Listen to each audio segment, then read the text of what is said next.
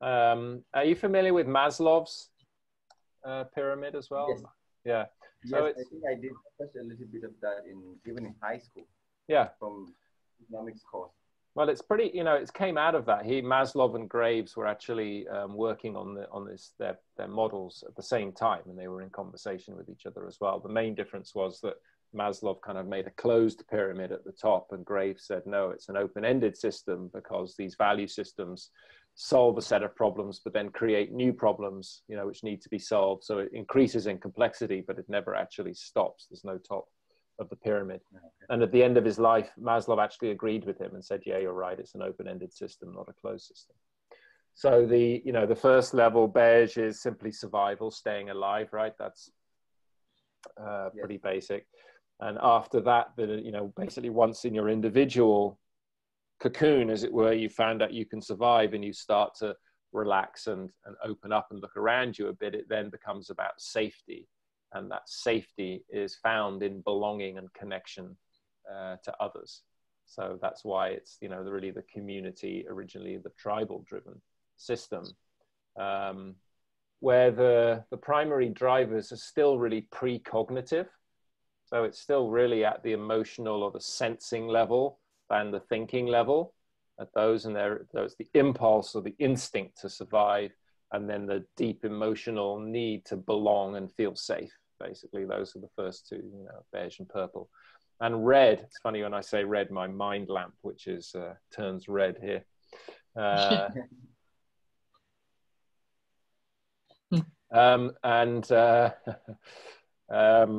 Sorry, just one sec here. And then in beige to red, purple to red is the first time that the sense of separate self emerges, right? So it's the first time that we begin to see ourselves as an individual distinct from the rest of the world. And so that's when what in psychology, they call the ego emerges for the first time. And at that point where we realize there's us and the world, the rest of the world feels like a big threat. So that's why people would say it's like being in the jungle, and what you're trying to do is survive and be the toughest and get to the top and be the boss and get respect from everybody around you, because you suddenly realized actually that you're quite fragile as an individual, but you have realized that you're distinct from the world around you. And so red has this very strong creative power to assert itself and express itself, basically. And what happens then is, the spiral swings from warm colors to cool colors, right? Swings across and the warm colors are really about the expression of the individual, and the cool colors are about the individual connecting into a collective or a bigger whole. And you could think of it as a swing between the yin and the yang. The yang is the expression of the self, and the yin is the connection into the collective. And so it always swings between these poles. And so having come from this strong red expressed self, then the next stage is to look for more context and connection into a collective. And where at the red level, the individual is seen as the God. In the blue level, there's a search for meaning outside of the material reality, in a way. So, in a lot of gangs or those kind of contexts, the individual really sees themselves as like the top of the chain. But the switch back over to blue is you're realizing that that's actually an immensely stressful experience to keep yourself at the top of the pile, because you're having to protect your back and fight off all your competitors and everything the whole time. And so the swing to blue is to find your place in a bigger hierarchy where some other being or entity outside of yourself is at the top of that hierarchy. And that's the value system that all the world religions landed in when they emerged. And so in a Christian tradition, it would be God, is the big top of the pyramid up there, and then everybody else has their place in the hierarchy, as it were. So blue needs order, structure, a sense of place, knowing that they'll get rewarded for what is good and punished for what is bad. So a sense of heaven and hell, as it were. So blue is, again, blue embeds itself in a collective context again, and almost Claire Graves talked about the warm colors being express self and the cool colors being sacrifice self. So in a way, you're giving up your ego or your individual self-expression to fit into a collective system, a collective hierarchy of rules and agreements. And that can be an organization, that can be a religion, that can be a countrywide, kind of government system, whatever. But it's that need for order, knowing what the rules are, knowing your place, and just doing your thing and getting rewarded for it when you do it well. And then after that, there's a swing back to the express self side again, to the expression of the individual, where they find that that hierarchy becomes too repressive and suffocating, and there's not enough space for the individual to express their own creativity and have their own ideas and initiative. So then it swings across to the orange system, where you've already got the rules of the game in place because blue has created those. So you now choose to go out and play the game yourself. And rather than trusting, let's say, the priest to give you the answer in the hierarchy, you want to go out and work it out for yourself. So that's where the whole, in that express self system, you want to be the best yourself, and you want to go out and do the best you can, and you want to try to prove things for yourself. So that's where the whole scientific, rational mindset emerged within that orange context of, being able to study the stars and look through a microscope and explore the earth, and that kind of inquiry, inquisitiveness to know more and more and more, and not just take it on faith from somebody else. So that orange system is, I think they called it in the spiral dynamics, strive, drive, striving to get to the top, as it were, striving to be the best. But playing by the rules of the game. So accepting that there are rules of the game that keep the collective coherent. So it's like the rules of the government lays down, as it were. Orange plays by those rules, and red doesn't.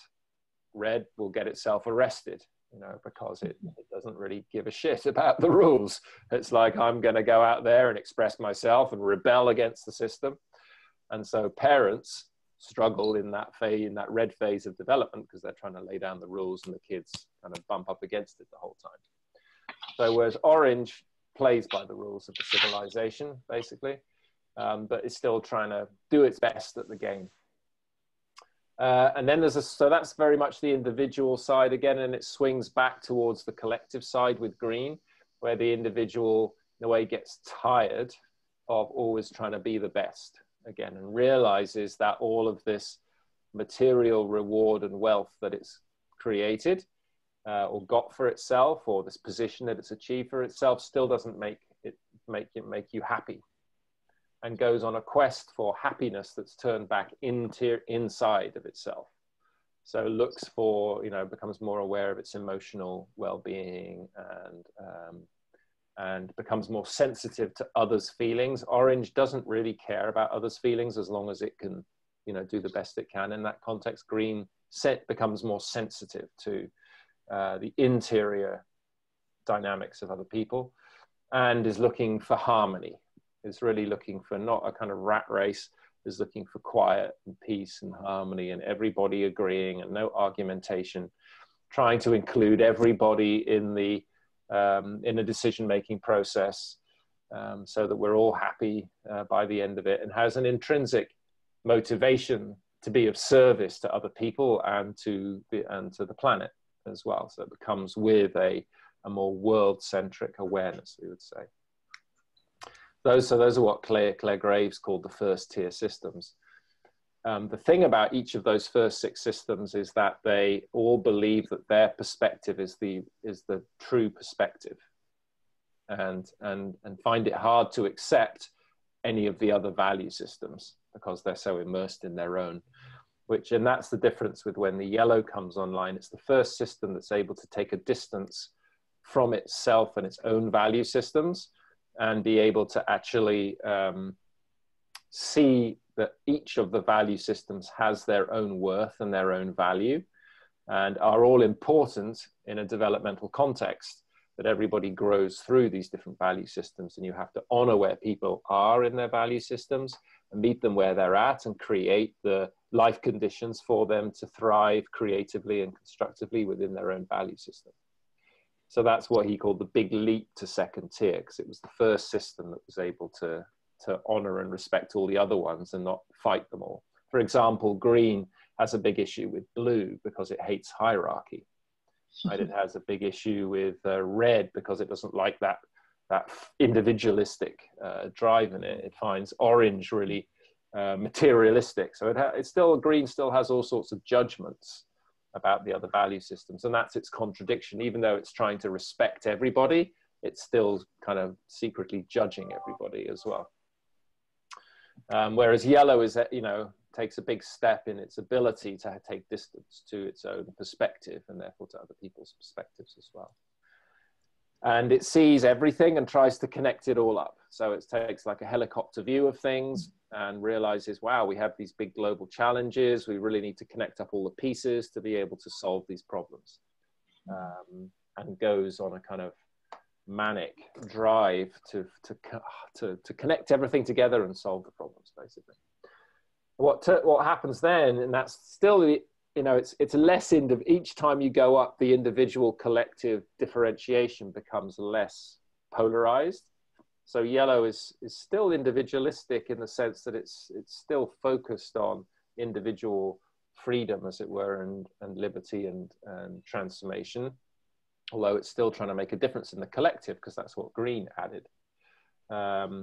And what happens, though, is that the complexity that yellow becomes aware of in the world becomes too much for the cognitive mind to process and deal with. It just gets overwhelmed and realizes that there has to be a kind of simplicity the other side of that complexity, as it were. And that's what gives birth to turquoise, where it starts to understand, but really also to experience and feel the interconnectedness of everything. That everything is ultimately a kind of energy flows, moving around, information flows, energy flows, all of which is connected. And realizes also, there's also a big dose of humility that comes in at turquoise, because it realizes that the complexity of reality is far too big for anybody to grasp, and therefore for anybody to solve on their own. And that life has its own process of which we're a small part. And so turquoise, a big weight falls off yellow's shoulders as it moves into turquoise and realizes, oh, look, life, has a kind of unfolding of which I'm a part, but I can't engineer solutions. I have to find how to work within the flow of things as they're going, and it develops a lot more trust for the nature of life and the life process that's going on around it, as it were. So there we go. It's a quick trip up the spiral. Yes, so I think what I took from it is as the spiral dynamics is a swing from warm, cool colors. So I'll always remember that. Thank you for that. Yeah, it makes it that I think that was what I was needing to better understand spiral dynamics. Yeah, it's an important point, because what it means is that red doesn't shift to blue, but red shifts to orange under influence of blue. Yes. Yes. Right. So we always have warm and cool colors in us, and blue doesn't change to orange. Blue changes to green under influence of orange. So you think of it, orange brings in the complexity of that yang side, brings in the complexity that forces the yin side to move to its next level. That's where it's a continual addition of complexity. That means that they play with each other in this polarity tension, as it were. Yeah. Thank you very much for that, sir. No, you're welcome. Thanks for the questions, Zara. You're welcome. You mentioned that the swing is sort of from the warm to cool is lessening. Did I hear that? Like do you see that? One of the questions I've been holding is, does it eventually come into alignment? Is one of the questions I've been holding, where, and I know it's complicated because you have another theory about the involution, right? But from the spiral perspective, I wondered if that is that must happen, or if that's just happened so far. you know. I mean, you could say that when turquoise comes online, that's the greatest level of integration, I guess, you know. So yeah, at that level, it understands the individual.